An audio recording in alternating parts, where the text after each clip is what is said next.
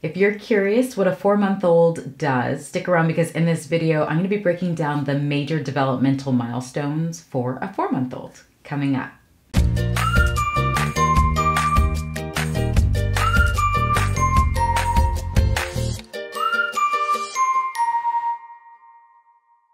Hello, beautiful. Welcome back to my channel. If you happen to be new, welcome. My name's Nicole. I'm a mama to two. I'm a pediatric occupational therapist as well as a certified lactation counselor.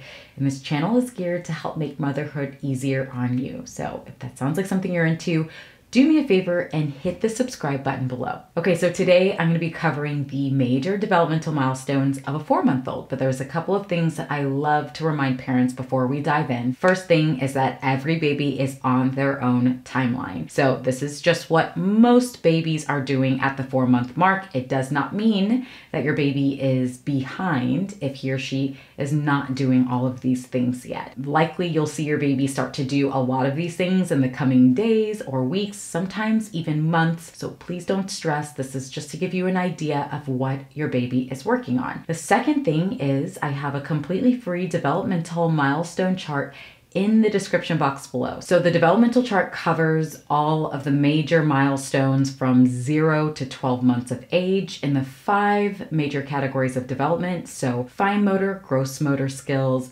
language and cognitive skills, as well as social emotional skills. This is a great reference point just so you know what's coming up. You can print it out, put it on your fridge, and again, it's completely free. So if you're interested, click the link below. Okay, so now let's break down the major developmental milestones of a 4-month-old. So when it comes to gross motor skills, your little one is having much more control of their head and their neck. It's pretty steady now and they can hold it in midline, so you're not worrying about supporting the back of their head or their neck nearly as much as they've gained a lot of strength in the area of their shoulder and neck muscles. Additionally, when you hold your baby upright and their feet are placed on a firm surface, they are able to bear weight through their legs. This may only be for a few seconds, but you're noticing that your little one is able to push down through their legs and they are bearing some weight through their feet and their legs when held upright and their feet are on a flat surface. So by 4 months, you might notice that your little one is beginning to roll from their stomach to their back. And I mentioned this in the previous milestone video that I did. Some babies do this completely out of sequence. It's nothing to be concerned about if your baby is working on different pieces of rolling. Again,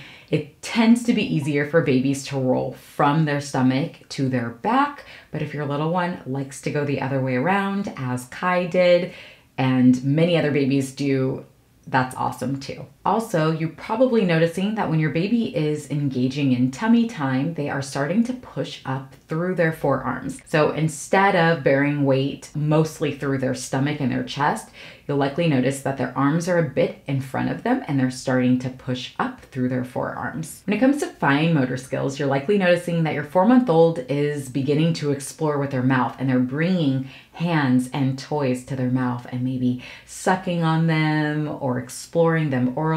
And another thing your 4-month-old is likely beginning to do is starting to reach for items, or if items are put in their hand, they are grasping the item and again, likely bringing that item to their mouth to explore. So when it comes to cognitive development, your little one responds to attention and affection, right? So you blow kisses, you give kisses, you might see smiles or hear coos.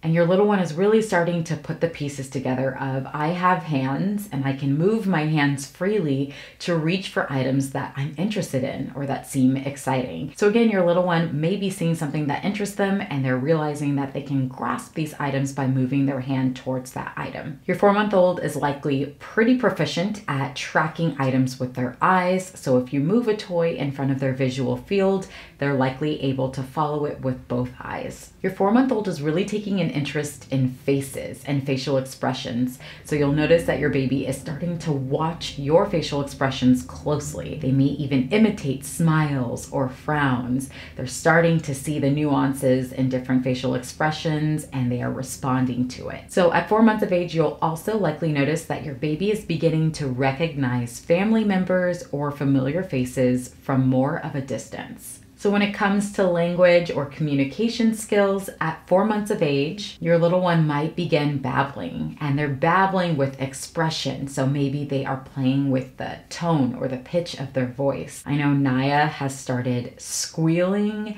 and screaming very loudly because she's like, oh boy, I have a voice. And in this family, there are loud people. So I'm going to play with the volume of my voice and the pitch of my voice to get people's attention. And she's getting very proficient at that. Additionally, your little one is probably communicating different types of cries, right? So there's a cry for hunger, there's a cry for boredom, and there's likely a different cry for sleepiness or fatigue. And last but not least, we're going to cover social emotional development at 4 months. So at 4 months, again, your baby is really into facial expressions, and you might see the imitation. You smile, your baby smiles. You laugh, your baby may giggle. Additionally, your baby may just smile spontaneously at people. So if something catches your baby's eye or they think it's cute or fun, you may see a big grin come across his or her face. And last but not least, your baby's becoming really playful and really enjoys playing. It might even indicate to you that they don't want the playing to end. So maybe they start to cry or fuss when you stop engaging with your little one. So the last thing I like to cover during my developmental milestone videos are red flags. These are the things that you should be aware of. And if you feel like, my baby is not doing these things, you should definitely follow up with your pediatrician or medical team to have these concerns addressed.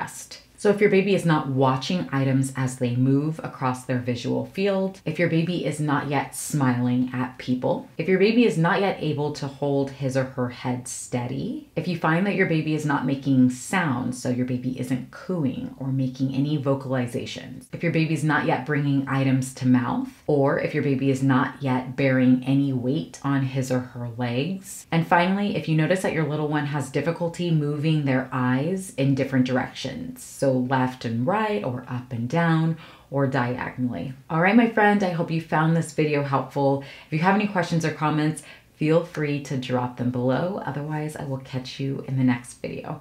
Thank you so much for watching. Bye.